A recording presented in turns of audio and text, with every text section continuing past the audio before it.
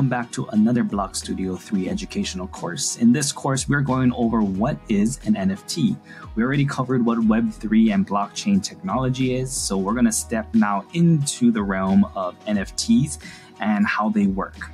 So NFT stands for non-fungible token, and basically it's a digital token created, and it's normally associated with some sort of image or some type of art piece.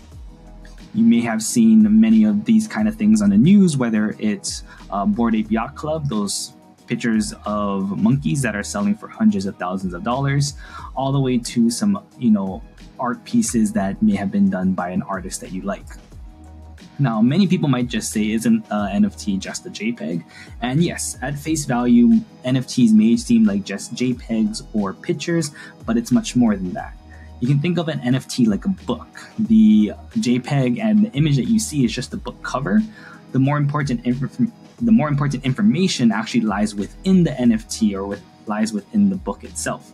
So the information and the token and the technology within the NFT is actually the more important part that gives the NFT much more use cases, from things like exclusive access, discounts, behind the scenes stuff, rewards.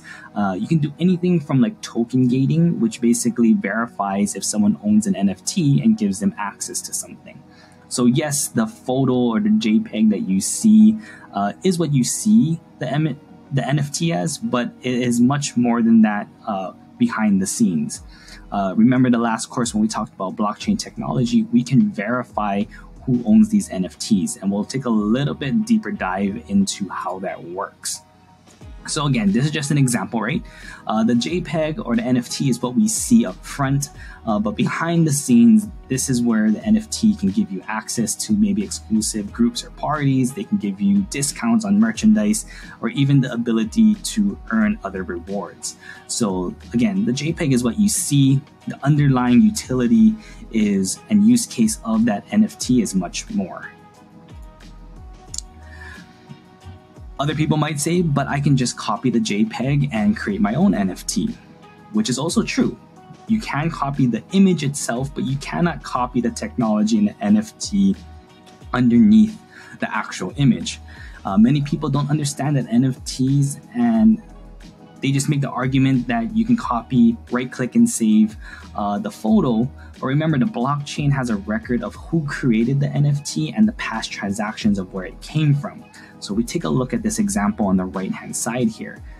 We have NFT A and NFT B. They are the same image, as you can see here. But if we go back through the blockchain history, we can see NFT A was created by BlockStudio3. NFT B, if we go back on the blockchain and look at the history, we can see that it is created by some unknown user. Now, the example of this is that exclusive access is granted to the people that hold the NFT created by BlockStudio3. We're not checking if the NFT has a certain image or something. We're checking if someone owns the token created by a certain someone. So again, we're not looking at this image. This image doesn't give you access to something. This image isn't the important information. The information of the token on the blockchain and dating back to who created that token, that's the important information that we need in order to verify and authenticate the holder of that NFT. So even though they have the same image, this NFT here is where the value is, because again, we're verifying that they hold the NFT that was created by BlockStudio3. And that's why you can't just copy and paste an image and make an NFT of it, because again, the more important information is what lies within the token itself. So in conclusion, NFTs have the power to give something to a holder by verifying who has possession of that token. And again, we're verifying the creator of the token, not necessarily the image that you see.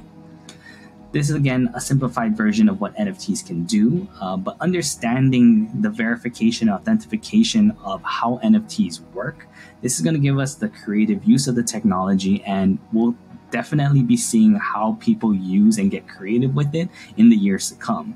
We're still early, and it's not too late to learn, nor is it too early to learn this new technology? Because you can start learning this and you can start implementing it as soon as possible, whether it's for your brand or business or something that you want to start. Don't be afraid to learn about Web3 and NFTs. This is the future. This is technology that will be coming and everyone will be using it. So right now is the best time to start.